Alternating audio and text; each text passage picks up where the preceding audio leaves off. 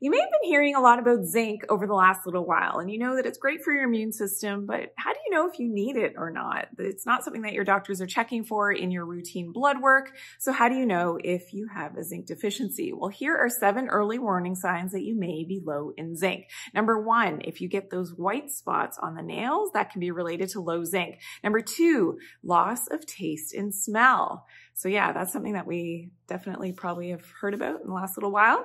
Number 3, obesity. So not having a great metabolism. Your thyroid relies on having ample amounts of zinc. Insulin resistance is part of this as well. So we need zinc for our metabolism. Number 4, frequent colds and flus, getting sick all the time, and sore throats.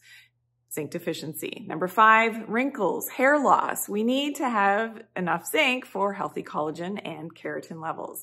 Number 6, high estrogen levels and estrogen dominance. And number 7, acne.